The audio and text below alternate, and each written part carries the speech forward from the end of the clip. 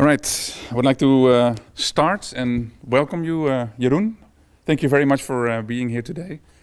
So I will give a short introduction about Jeroen, even though I don't actually I need my notes, but who knows, maybe I forget something. So Jeroen is now a professor at the Department of Developmental Bioengineering in University of Twente, where he's leading a group on the use of microtechnologies to aid molecular and cellular research in the field of tissue engineering and regenerative medicine. This is how I summarized your work, which I think is pretty close. So Jeroen has a master in biomedical sciences in Leiden. Then he moved to the University of Twente, where he did his PhD, and that's also where we met. I was actually in his PhD committee, or at least I was listening to the presentation when you applied for the PhD position back in the days. And then you were hired working with Marcel Kamperien and Clemens van Blitterswijk. And after the PhD, Jeroen went on to Leuven first to do a postdoc, and then later at the Wyss Institute in Boston. And after that, he moved back to the Netherlands. Actually, he moved back to Twente to become an assistant professor, and now, in the meantime, become a full professor. That's also reflected by some of his the things that he achieved. So a VENI grant, a VD grant, and the ERC starting grant. Jeroen is the member of the Young Academy. He's also a board member of the Netherlands Society for Biomaterials and Tissue Engineering. And with his work, he's won numerous prizes. And that is actually because he's doing very innovative research at the interface between microfabrication, material engineering, and cell biology. So we're very happy to have you here today, Jeroen, and we're very interested to learn what you have done. So now we have to do a little switch. If you put that in your pockets.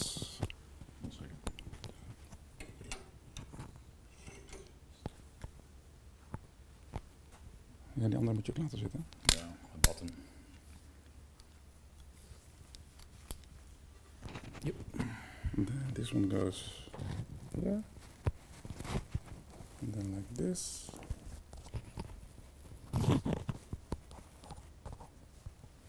Okay. Perfect. So thanks, Jan, for the kind introduction. So if nothing else, at least the slides, probably you'll find them very colorful. So that is one thing.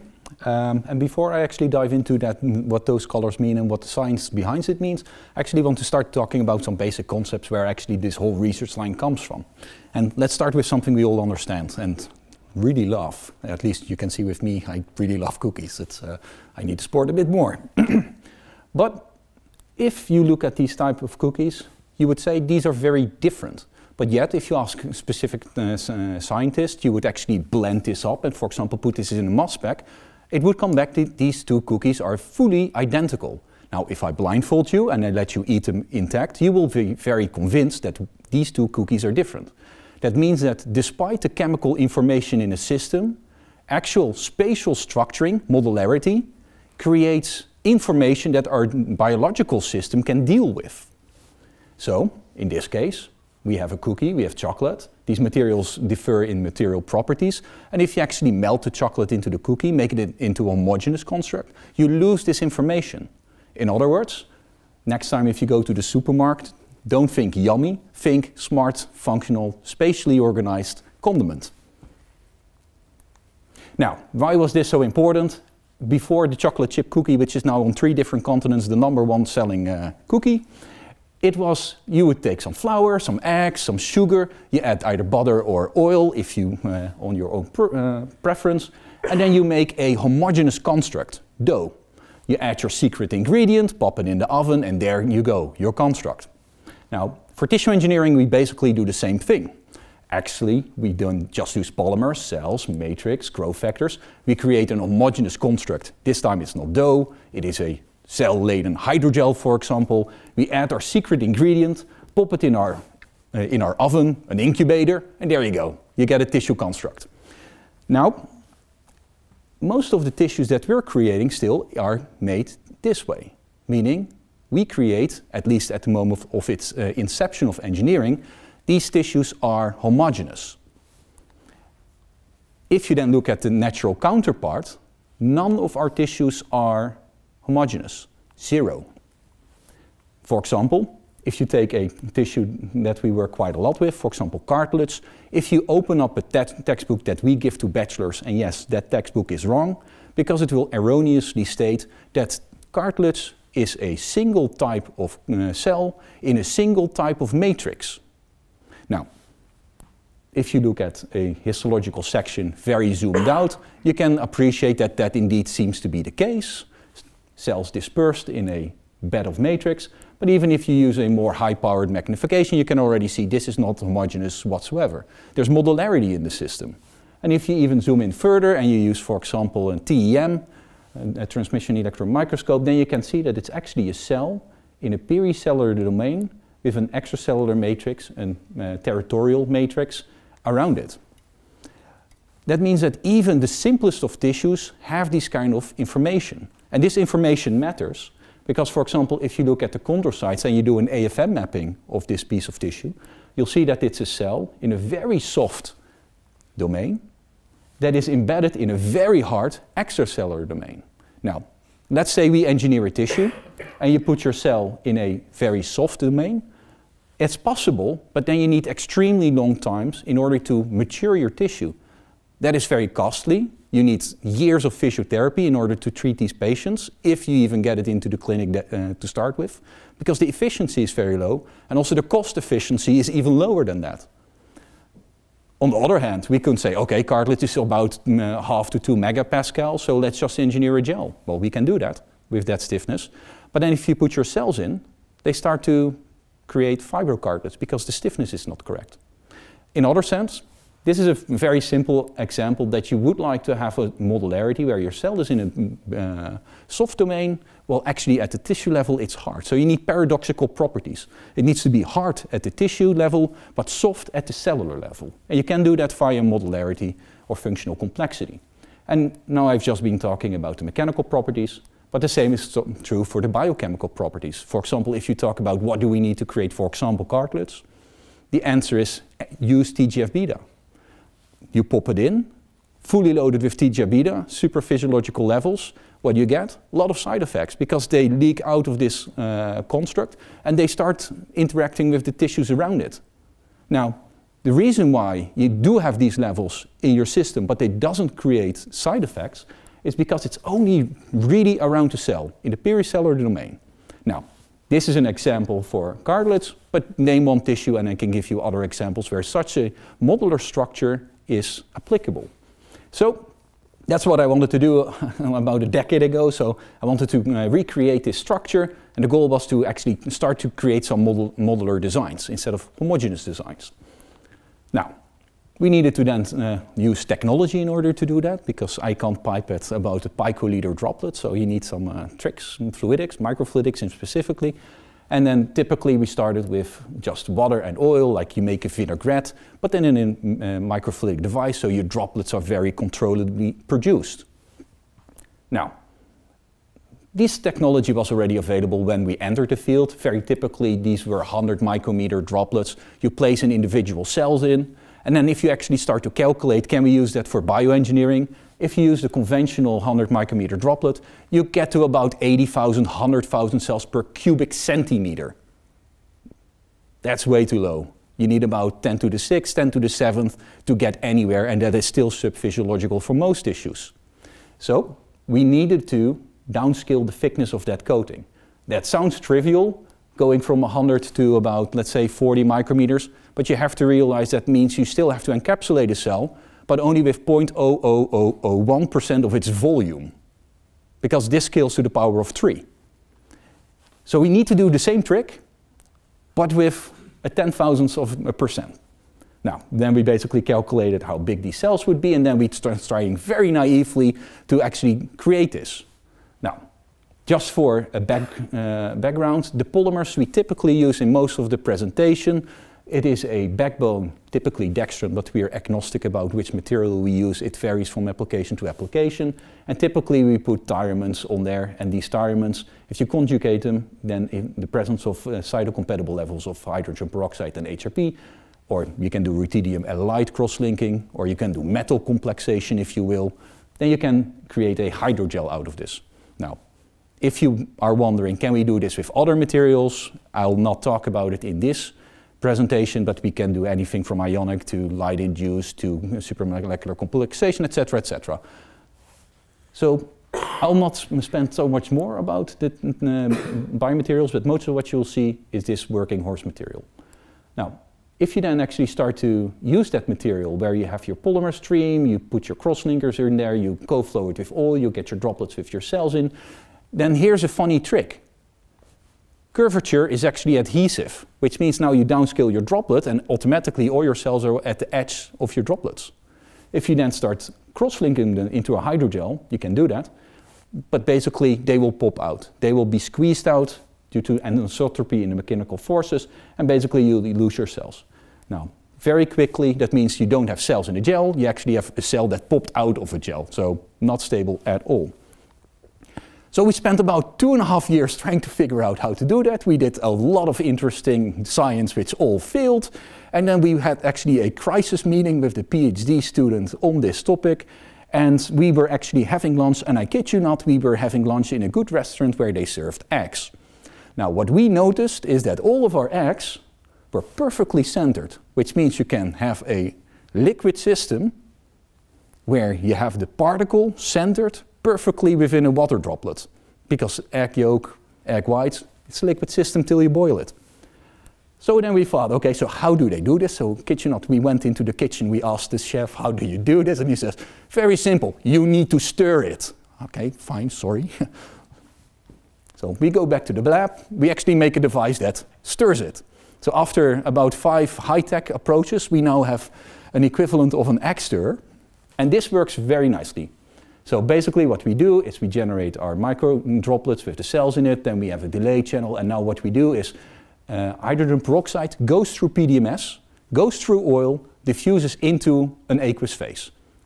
Inefficiently, but very effectively. So we built this system, and now what we can do is we can, instead of having like after 10 milliseconds a gelation occur, we can now have it after seconds to a minute. And then we demonstrated that if you do this, then after about 25 seconds of this kind of rolling like with the eggs, now you can center your particle inside of the hydrogel. Now you can have a very nice nucleus cell in a microgel, completely conformal in all 3 dimensions, and then you see that it actually stays in a microgel. So now for the first time in history, we had a system where you can put a cell in a thin-shelled microgel that actually stayed in the microgel more than, let's say, 1 day, 1.5 days. Now, you can see that not everything is in, and the reason why is some cells are bigger than the droplets we put in because we need to have a cutoff. So we can make them bigger, but then you lose your volume again. So we just took the 5% on the chin and ignore it. Now, we also saw that only 30% of our cells came out, which was weird because if we looked at the competition, 2 other labs in the world were trying to do this as well, and they had about 70 to 80% of the cells egressing, and we had a maximal of 30%. So then we realized our material is weird. It does something that the other 2 labs don't. We already have something that prevents the cell loss, the cell egression. So then we started to look at how this material actually works in a different way, because the cross-linking is tyrosine, tyramine binds a tyramine, so it's an enzymatic oxidative reaction where you create polyphenol. But the cell also has phenolic compounds that are analogs of tyramines, and those are tyrosines, which is an amino acid which is basically present in all of your cell proteins, on your cell membrane, in your cell proteins. And now we saw in a mass spec that indeed our material directly reacts with your cell. So we're not putting a cell in a gel, we're reacting the material onto your cell membrane, which is different than passively putting it in and hoping that you get an RGD reaction with your integrin. So this is a covalent bond rather than an indirect non-covalent bond. We showed that we can use this for very nice cell painting, which sometimes we do, so you can actually covalently tether a fluorophore to your cell so it's not lost, very nice. And then also we work together with a group in Utrecht, and I'm just showing this picture to show off because I think this is absolutely beautiful. This is not TEM, this is SEM. So we actually did a 4D scanning, and then basically what you would see here is a cell with all the organelles that we can quantify, but more importantly, you can see here that the cell is really interacting with these polymer strands. It's really pulling out these polymer strands. And again, otherwise than the thymine, this is a bio-inert gel. Dextran is an inert sugar. So this must be bonded in one way or another, and together with the mass spec we should know how this works. That also means that although we don't have any binding ligands in the conventional sense, we ask the question, can we use this for mechanotransduction? So without RGDs or cadherents or anything, can we steer cell fate using just this material, which it theoretically shouldn't? We are able to make, by co-flowing this hydrogen peroxide in the co-channels very controllably, so we can tune the stiffness in a linear manner. That means that we can now make soft to stiff in the sense of about 4 kilopascal to up to 50. Nowadays we do 120 kilopascals. So we cover the normal physiological range for mesenchymal tissues. And then basically you can do a differentiation in these gels, so you can keep them alive for, we went to 3 months, and after that we don't see the point anymore in the lab. But they remain very nicely metabolically alive and sensible to growth factors. And the nice thing, because these single-cell microgels are so tiny, you can use conventional equipment, for example a normal fluorescence microscope, to actually analyze everything at the single-cell level. And normally you have to do this in confocal, and then you have diffusion issues and light loss, etc. But now we can very nicely in high throughput see what is happening on the individual cell level. So we don't just see if stiffness happens, we can also do population analysis now. So for example, it won't surprise you that in a soft matrix you don't get osteogenesis, but in a stiff matrix you actually get osteogenesis, which it should. But we also can now start looking at population variations. How many cells are actually how intensively depositing matrix or expressing growth factors or anything of that sort. More importantly, we can also do post-cures, which allows us to answer a question that is even more interesting for our lab. And that is not if stiffness matters, but when stiffness matters. Because we really don't know. We know that it matters, but should it be in the beginning, in the end? And that is very important, because if you think about changes in your tissue has not one stiffness. Over time, aging for example, the stiffness changes. If you have acute trauma, stiffness changes. So these are the type of questions that we're starting to ask. And in this case, I just want to show that if we stiffen our gels, we did a whole bunch of assays, but we can't find any difference than immediately made stiff. So we can now wait a week, make it stiff, and it's identical if it came stiff out of the microfluidic device. Now, that means we have our controls in place, and now we can start doing stiffening. So if we only have 1 day soft, you can already see that hardly there's any osteogenesis. If you have it for 3 days soft, and it doesn't matter how long we run this assay, we added a whole month to compensate for the 3 days, no osteogenesis. You cannot commit to the osteogenic lineage if you first had your first part of your differentiation in soft.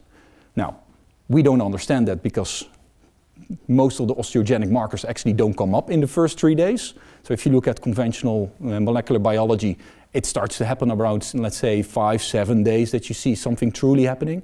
So we also did some RNA-seq, and now we have a slight understanding. And in the paper we say we have a very good understanding, but in reality we have a very good tentative understanding of how this differentiation now occurs, because this is the programming of cell fate before the canonical differentiation actually occurs.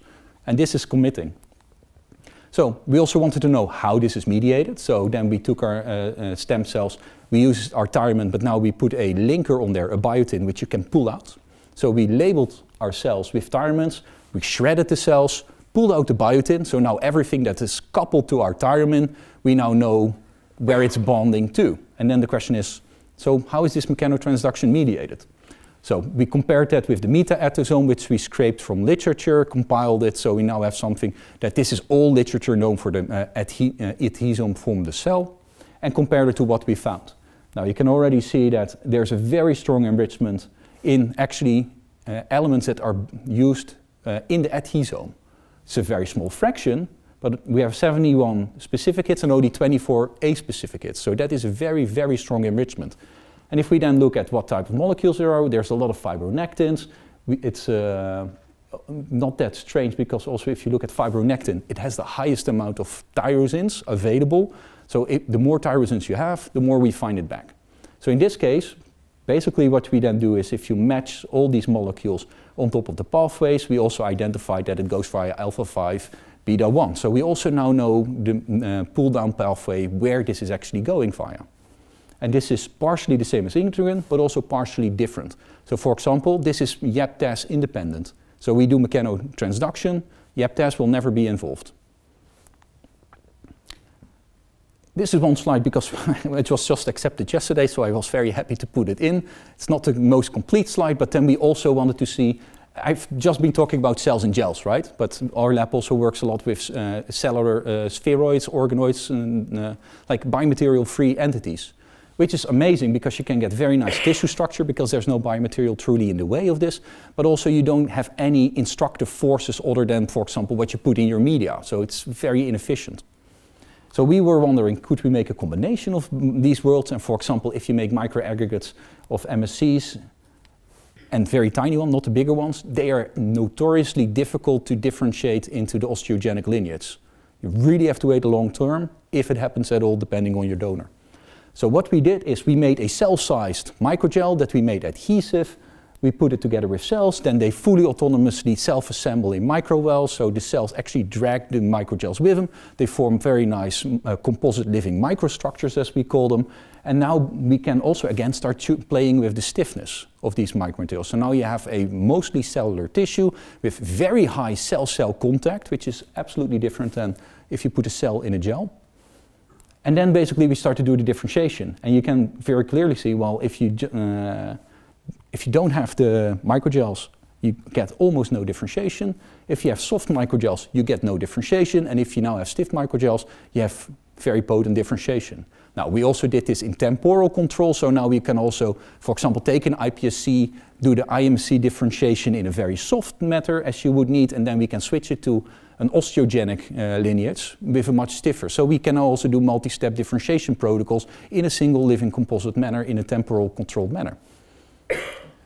And that's basically what we show here, so this works quite nicely.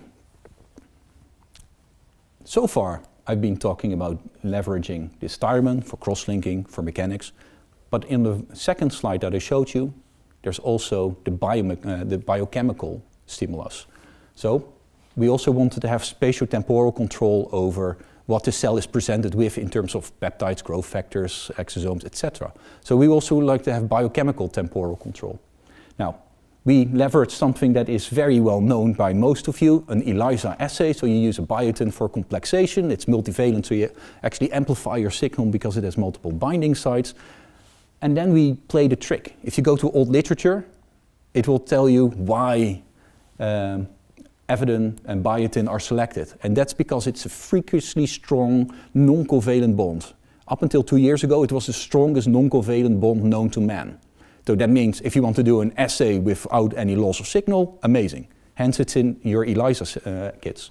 But there's also a whole host of analogs that bind weaker and weaker and weaker. So we use those analogs, and then in this case, you can, for example, just have a biotin that you have a neutravidin or an analog, like a neutravidin or anything of that type of sort. Then you can come in with, for example, a desthiobiotin. Now, we have, at this moment, a macromolecular complex with a bond that is weaker than the conventional biotin. So that means that we can now also do supramolecular displacement. So now we can start kicking out the weaker bonding elements. So we can come in with a binder, for example, the desthiobiotin. This is a VHH nanobody where we can scavenge or neutralize or present antigens of choice. And in this case it's BP7, and then basically we can capture them, and if we no longer need it, we can get rid of it. Using SPR, we demonstrated that this in this system indeed works nicely. Now, what do we use it for? Well, first of all, pretty pictures.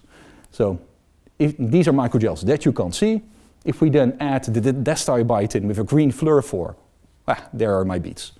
But then if we add the biotin, then quite quickly we completely change what happens. So that now means we have an on and off switch, or an on, an off, an on, and a differently on switch in our biomaterials. So, for example, now this is a hydrogel that we made with cells in it, and we used a genetically modified reporter assay for BMPs. So if we put the cell in the gel without any stimulation, nothing happens. If you give stimulation in terms of BMP, obviously you would get a BMP signal because the cells are the reporter for it. The nice thing is then if you add the destibiotin that scavenges and neutralizes, in this case, the BMP, signal goes away. If we then come in with the biotin, we can kick out the destibiotin with the scavenger. So now the biotin becomes readily available again, and etc., etc., etc. So now we have something that you can have a cell in a gel in an environment, but we can specifically blind that cell to that environment for a specific molecule of choice. So obviously we took BMP7 because we would like to present it. Unfortunately it was a neutralizing one, but at this moment we're doing exactly the same for example, inflammasomes, where you can implant a living tissue in a heavily inflamed area, where the cell typically is simply non-sensitive, or it cannot see your inflammation. And then once it's done, we can kick it out and you have a normal gel left.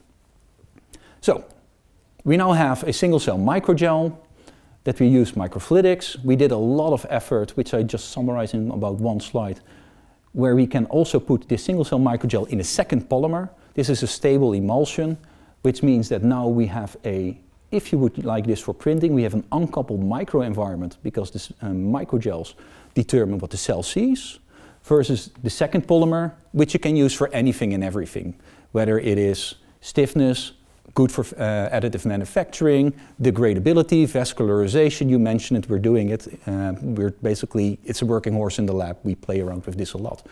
But we uncoupled the micro and the macro environment. So in other words, what the cell sees and how the tissue at the macro scale behaves is now different. If you say, can you do it with a technology? The answer is, if you use a cell, you can use this technology. Which means now we have a very nice toolbox. But as it says, we would like to use this to actually engineer some organs. And this is always how we present it. So you have a human with a very nice hydrogel. Now it's no longer homogeneous, it's modular. Congratulations to us. And we typically use animals and in vitro assays to quantify it. But this is the reality. You need a microscope to see what you are actually producing. This has nothing to do with actually trying to treat humans. This is just way before steps, where you understand the fundamentals, you get to understand the rules of the game, you can develop some living matter, but none of this comes anywhere close to treating a human. It's way too small, and scaling is a real problem, because we can make small implants to, for example, treat rodents, like mice, but if you scale it up to human size, and again, scaling up into the third dimension is a real big volume game, it doesn't scale linear, it scales to the power of 3, then for example, you can't have them survive. These are metabolically active and demanding tissues. If it's very small, yeah, you can go a couple of micrometers, survive till vascularization occurs. But if it actually becomes human-sized, what you'll inevitably get is a necrotic core. It simply undergoes anoxia-induced cell death. That's one of the reasons why we're not actually getting anywhere close to clinics. We can't scale it up without killing it. So we tried a couple of things that I'll run you through now. So first of all, you can do blood vessel engineering, but that's not always convenient. For example, for cartilage, you should not have in articular cartilage any blood vessels, but you want it thick enough so you actually get your nutrients in there, etc., etc. So what we did is we make monolithic structures where we're using embedded bioprinting to print in these kind of structures for strands of one polymer into a buff of another one. And then what we then did is you can either make these kind of linear lines, you can make patterns, you can make interfacing, so there's communication between the lines. And what we actually did is we made it very diffusible matter into a normal matter where you have very slow diffusion. So in this case, what we create is our highways of diffusion. So if you put this in, this almost acts like a sponge that growth factors, nutrients, and etc. is really drawn in extremely rapidly. As you can see here using, for example, FIT-C. So these highways of vascularization are useful for some application where you don't want directly an interface with blood vessels. For example, in this case, we said we abstractly emulate cartilage because this is a soft area with cells in it in a hard domain. which in the abstract sense emulates the cartilage. And then indeed we show even if you would emulate these mechanical properties with these diffusive properties, you get way better cartilage being produced. So it's not only for diffusion, it's also for functional performance. On the other hand, most tissues do need blood vessels, so I should probably put a schematic of a blood vessel on here. But one of the challenges that you have if you want to print a blood vessel is that the nozzle that you're printing with dictates the strand thickness that you can get. In other words, the diameter of your blood vessel is limited to the inside of the core of the needle you're using. And those are pretty big. Those are hundreds of micrometer, even if you take the smallest ones. Now, if you then use a bigger nozzle, you get a bigger strand, but then you still need to make it hollow. So what we did here is we realized that if you do embedded bioprinting, you can do two things currently in literature. You can use a liquid like solid, for example, a ball bath, like the Angelini's work or Burdick's work, and then you can draw a line through it, a liquid like solid, so stress relaxing. Or you can take a high viscous, so at the moment you print it, it stays in place. Now, liquid also has a somewhat, and I'm going to use this word wrongly, but ductility depending on viscosity, which means that if you actually use low viscous elements, you can do strand thinning. And you know how that works between high and low viscosity, because for example, if you put honey in tea and you start stirring it, you know you get strands, right? Way thinner than what you put in. So, in this case, we wanted to do that. We are putting water in low viscous water. You also know what that means. If you have 2 cups of tea, you just pour one in the other, it's not stable.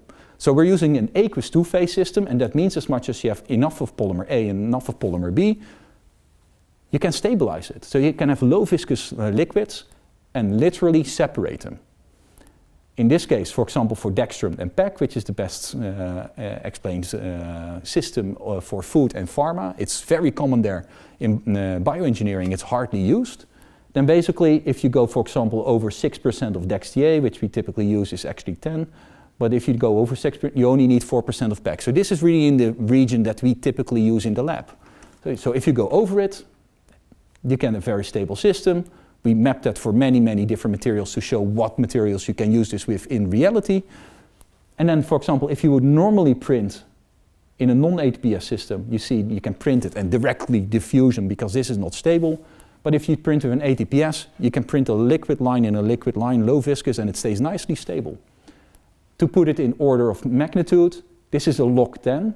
This is what literature does. That's where we are able to go. So this is about 2 times more viscous than water. These are hardly printable. If you go to literature, it's about 1 pas per second that you use. That's really high viscous. Now, that's important because if you have these high viscous systems, then indeed, if you have your nozzle diameter versus your strand diameter, you see that's a very nice linear line. You get what you print. But now, if you use a very thick nozzle and you print, you can get very thin strands.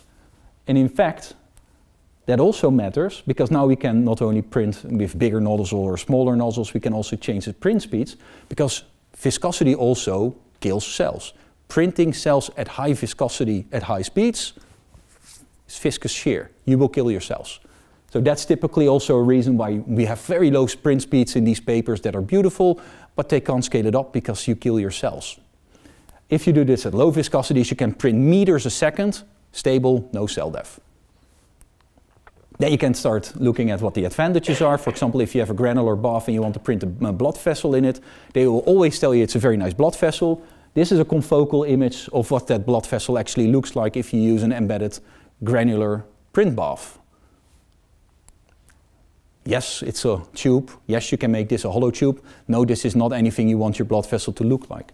Since this is liquid in liquid, surface tension actually smooths it out, so you get very nice high definition prints. Also, you can print any material, multi-material, cross sections. You can go straight through the lines if you want to. So you can make in networks, because only at the moment you cross-link, it becomes a solid. So you can make very nice interconnected networks. And also, more importantly, this is printed in one go. So these are very thick strands that in one go we make very tiny capillaries going from A to B. So instead of having to change your nozzles, changing your ink, etc., we can just change the speed by which your nozzle moves. And now we can change the diameter in real time ad hoc. So We have now two perfusing lines with a couple of very thin connectors like capillaries in between the blood vessels.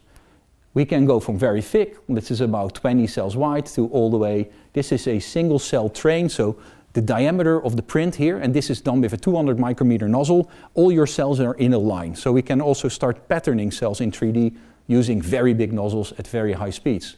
It's very stable, very robust. Like I said, you can do with a drive-through motion. This is now all interconnected, and later on we can cross-link, so you get stable interfaces with hollow structures. If you don't want to deform, we know that it's only dependent on the drag angle, not the printing speed, so you can print something nice and then just yank it back through in the same way you came, and then you get very nice straight structures.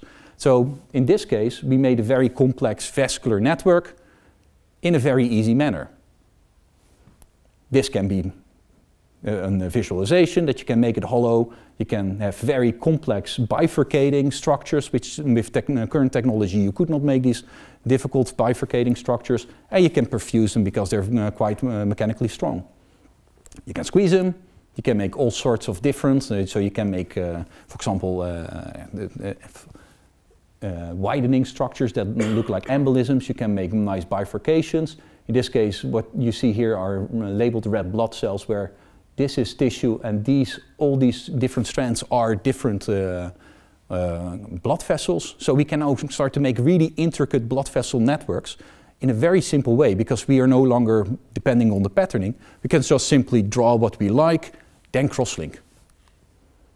Also again with the same trick, using the Tyrman crosslinking. We also, what I showed you before, this is the efficiency of the cells binding to a solid or a cell if you already had crosslinked it, so what we were doing before. Now if you work with a fully liquid system, what I just showed you before by the mechanical transduction pathways, you can get about 24 more times efficiency if you work with a liquid system like we demonstrate here. So also for the patterning, for example, of collagens on your surface, this is a very high efficiency system. We can get our cells just to stick to our materials using this tyrosine chemistry. They will stay round, because after we are done cross-linking, they just sit on there. But you can also then, in one step, also put collagen in there, and then the collagen actually is very nicely patterned on top of your blood vessel, and that means that your cells will start stretching over the whole thing. So you can also control what the morphology of your cells in while printing in a single step. Now we have blood vessels. It should be solved, right? Now, put it in the body, what happens? Takes a while before it's vascularized, or more specifically, if we even have a vascularized printed system, it needs to be anastomosed. The blood vessels has to still be connected to the human body. Now that takes about 3 to 7 days, depending on where you implant it. Here's my challenge for you. Hold your breath for 5 to 7 days. See what happens. And the answer is, the same happens with your implant. It will not survive it. So we still need to have something to bridge this pre-vascular structure into an anastomosed perfused structure. So we still need to make these cells survive for about a week. So we didn't invent that. That was Cherry Stapler's lab for the use of calcium peroxides. If you put it in a watery phase, you get oxygen and water out. You can put that in a polymer. Normally, if you put it under anoxia, meaning 0% oxygen, then you get a lot of necrosis, a little bit of apoptosis, and very few healthy cells. If you put your calcium peroxide, you'll still see some way more healthy cells, no necrotic cells almost, but still a lot of apoptotic cells. The reason why is you still produce hydrogen peroxide as an intermediary, which basically you go from the rain into the drip. First you kill it with no oxygen, now you start to kill it with hydrogen peroxide. Not quite great. So we wanted to control the reaction kinetics, because I don't know if you ever put peroxide in water. It's the thing that they sometimes do in your high school, and then it starts fizzing and bubbling. This is highly reactive. So we wanted to slow down this reaction. And this is a hydrolysis reaction. So what do? You make sure there's less water there. You can use a hydrophobic material, in this case a micromaterial, which we use double emulsion or microfluidics to use it, depending on which manuscript you read. But basically it's hydrophobic. Water goes in inefficiently. So now we can control how much water goes in and is seen by the peroxide. So we just show with FIPSAM that we have very nice incorporation homogeneously, and instead of very strong hydrogen peroxide and oxygen release. In the non-encapsulated, we can now do very slow, very controlled, very long-term oxygen generation. This is cytocompatible to very high concentrations of these oxygen generators, hydrophobic oxygen generators, HOGs. So we can now put quite a lot of payload in there. And then we started to use this in a more preclinical setting. In this case, first petridation and animal model. What you typically see in the literature is that they measure VEGF production after like 4 to 8 hours. What you then see is that if the less oxygen you have, the more VEGF you have. Completely correct. What they don't tell you is if you keep it there, it will simply die in anoxia, which means that the total amount of VEGF is actually not very high if you implant it. If you actually look at these manuscripts, you also see that they say that they have a very intense vascularization at the edge of your implants. That's actually your blood vessel growing in. And then if you do a 4D reconstruction, you see that it's growing back out because the VEGF is lower in your implant than in your tissue outside once your cells start dying. So although you read in the manuscripts very often, well, wait and it will be better. No, wait and it will get worse. So in this case, we put our fully anoxic plus these oxygen generators. And what we do now is we don't want to re-establish normoxia. We want to give it very low amounts of oxygen to barely survive, so it's nicely stressed out. I don't want these cells to be happy, I want them to be stressed. And that means that they're creating insane levels of VEGF, continuously and progressively more, because these cells survive and they're adapting metabolically. So if you would normally go to a relatively large construct, and if you implant it, then basically it looks like this. That's what the necrotic tissue looks like. This is a dead tissue after 7 days of implantation. If we now use oxygen generation, you can already see very nice vascularity. If you cut it through the middle, you can already see with live dead. This is the hydrogel, this is the tissue from the host. It's dead if you use a conventional system. If you use the HOGs, then you can already see these blood vessels really grow in nicely. And then not only do the vessels grow in, your hydrogel gets degraded. In this case, this was not dextran, I have to say. This was a gelatin-based gelma. So the cells actually degrade actively this material. Your cells are alive, they're metabolically active, they will degrade it. Also, that allows your blood vessels to go in, and now we have quite large perfused blood vessels. And also, you can't see it, I think, with this projector. One of the arguments that you typically have is that your cells don't survive very nicely. If you implant them, your human cells get killed. What we now see is if you use a human nuclear antigen, now you see a very large amount of human cells still being alive while it's fully perfused and also infiltrated with animal cells. So not all cells are killed by your immune system. They're also kept alive, or in this case, in conventional systems, are killed due to starvation and lack of oxygen. So we knew that that's important. I don't want to run you through this slide, but at the time I was still a PhD student and Jan was already professor. We published something that we knew that oxygen tension not only was important for cell survival, but also for cell fate commitment. So in this case we had bone marrow MSCs, where we differentiate them under anoxia or severe hypoxia and normoxia, and we demonstrated that you would get a specific type of cartilage, either permanent articular cartilage that stays and is insensitive to turning into bone, or you get hypertrophic cartilage that turns into bone if you implant it. Now, that's exactly what we showed. If you precondition your cells using hypoxia, you get lots of cartilage, you don't get calcification in vivo and also no blood vessel formation. Well, if you do a normal condition under normoxia, the 21%, nowhere in your body it exists, but it's everywhere in your incubator, then basically you get cartilage, but it's destroyed, or the cartilaginous matrix is getting destroyed. You get lots of calcification and angiogenesis upon implantation. So we knew that it was also important for controlling your cell function, not just survival. So this one was submitted, and I still need to trim this to make it, so I apologize for the busyness of the slide. But the only thing that I want to tell is, so now we implanted these oxygen-generating micromaterials inside of an animal, and we did that again in that gelma, and we now gave a osteoinductive nanoparticle in there, so we would know it would go into the bonus domain.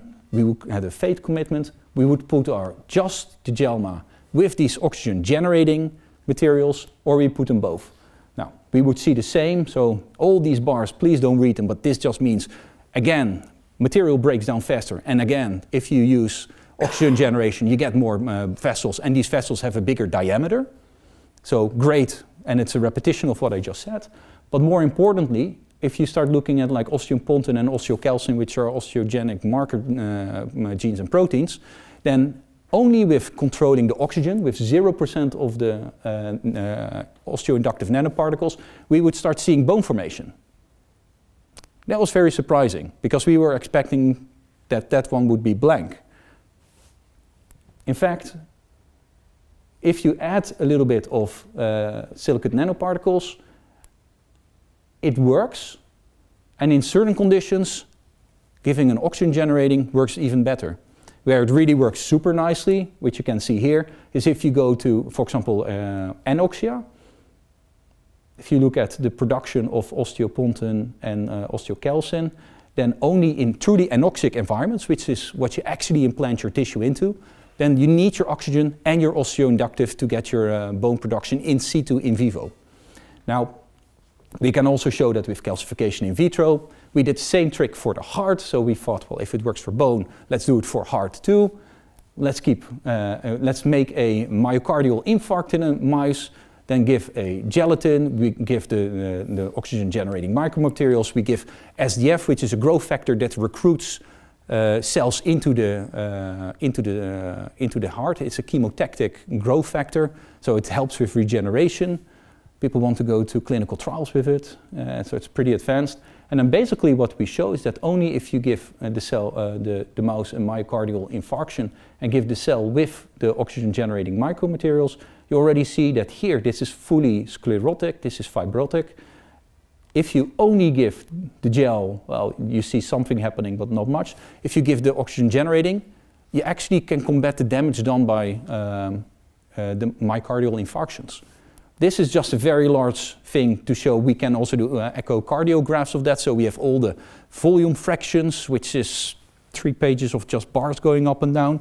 But we know that basically, if you can read these graphs, if you use your oxygen-generating materials, you can already also have very nice clinical, measurable outcomes. Your volume fraction that you eject is higher if you use this type of treatment, at least in mice.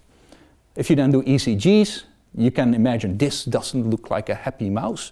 This is basically a ventricle fibrillation. It really is when the heart goes haywire and it doesn't know what it's doing and it's beating as fast as it can go. There's no pacing anymore in the controlled sense.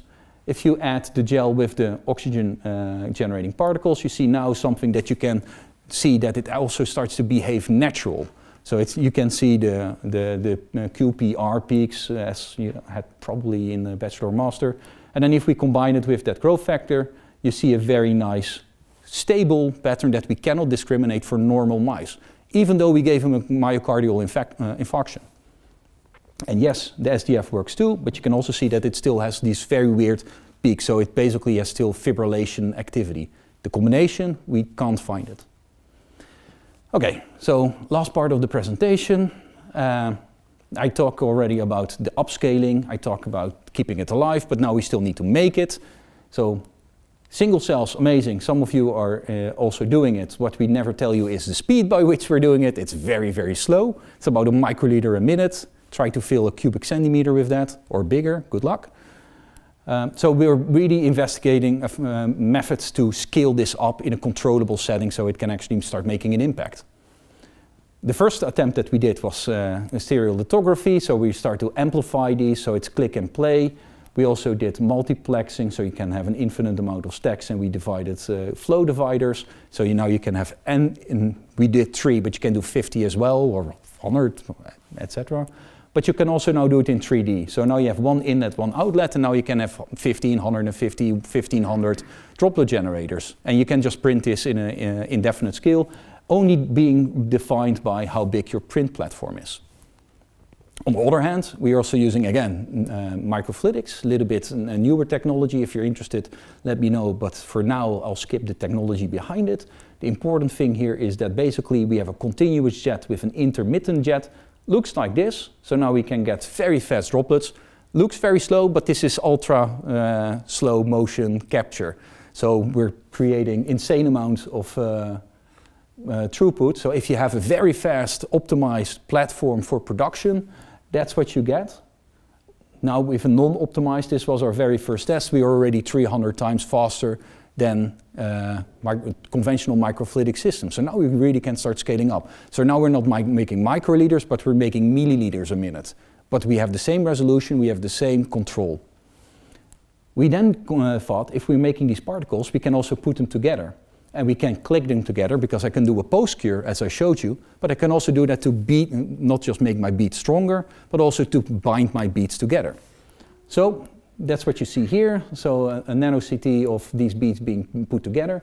And the thing that I would like to show you here specifically, if you look carefully, you can always look in and sometimes even look through. And that's because if you put, for example, marbles in a jar, you will always have an open interconnected network. And the nice thing about this is these are very small microgels, which means we're also making a high density of small capillaries. So what you're looking at here are the beads, the microgels being clicked together with confocal imaging, and these are fluorescent microparticles in a cubic centimeter tissue being perfused. So we have a cubic centimeter of tissue, and the maximal diffusive length that we have is 20 micrometers in this case. The amount of capillaries that you have is extremely high. That's why we never make them. We are very good at printing blood vessels, big vessels coming in, delivering it. But nutrients, etc., are given by capillary network, which means as much as how much do you need? Well, an average cubic centimeter has about 14 kilometers length of capillary. So try to print that. It's not possible.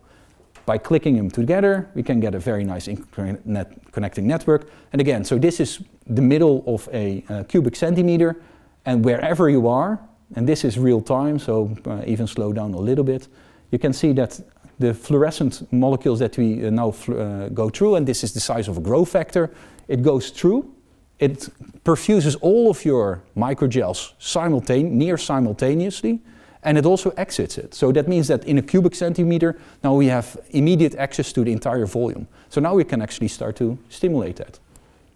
This looks very nice. The interesting thing here is that if you do this nano-CT analysis, we know what this network looks like, and we are below the theoretical limit because these gels are soft, so they are compacting. The nice thing is, because they compact, they all become, regardless of size, inside of the capillary network domain. So whatever you do, you get capillaries. Take big particles, you get capillary-sized networks. Take small particles, you get it as well. So nature plays a nice trick there for us. And then if you look at what are the shear forces, this is a nano-CT with a flow stress analysis for a capillary network of a mouse. And this is what we have, and these forces are near identical. So not only do we get a high density of capillaries, they also provide the same amount of shear stress that you normally have in your capillary. Last few slides, and then I'll wrap up. You can not only do that with 2 jets, but also 3 jets. In this case, in the middle one, we put a polymer. We do an ionic crosslink inside out, which means that we get very nice hollow. Again, we're much faster. What you now can do is now you cannot make these particles in high throughput, but you can start making organoids in high throughput. So now we're making about 100,000 organoids per second if we want to. It's really fast, but that also means we can also go to Novartis and ask for their library to screen. Not possible under any condition in the rest of literature. But the nice thing is if we put a few cells, and these are, we use iPSCs and or ESCs, so pluripotent cells, you can put them together. You have a few cells and they really develop nicely into very monodispersed cavitated structures. And then if you look at the 3D of it, then yes, they're all nicely alive with a empty core. So this is not necrosis, this is self-assembly, self-organization. And also you see here the nucleus is very nicely polarized. So these are really becoming organoid-like structures by themselves. And I would like to add, this is in the absence of any growth factors being added. This is proliferation medium. And they do that with 100% efficiency for all that we produce. And they maintain pluripotent. Yes, you can also differentiate them. They're functional. So if you look at if you take a genetic reporter cell line for myocardiogenesis, MESP or NCAX 2.5, then they become positive.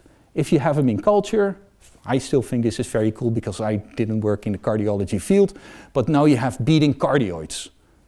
And this is one, but this is 1 of 10,000 1 per 100,000 per second.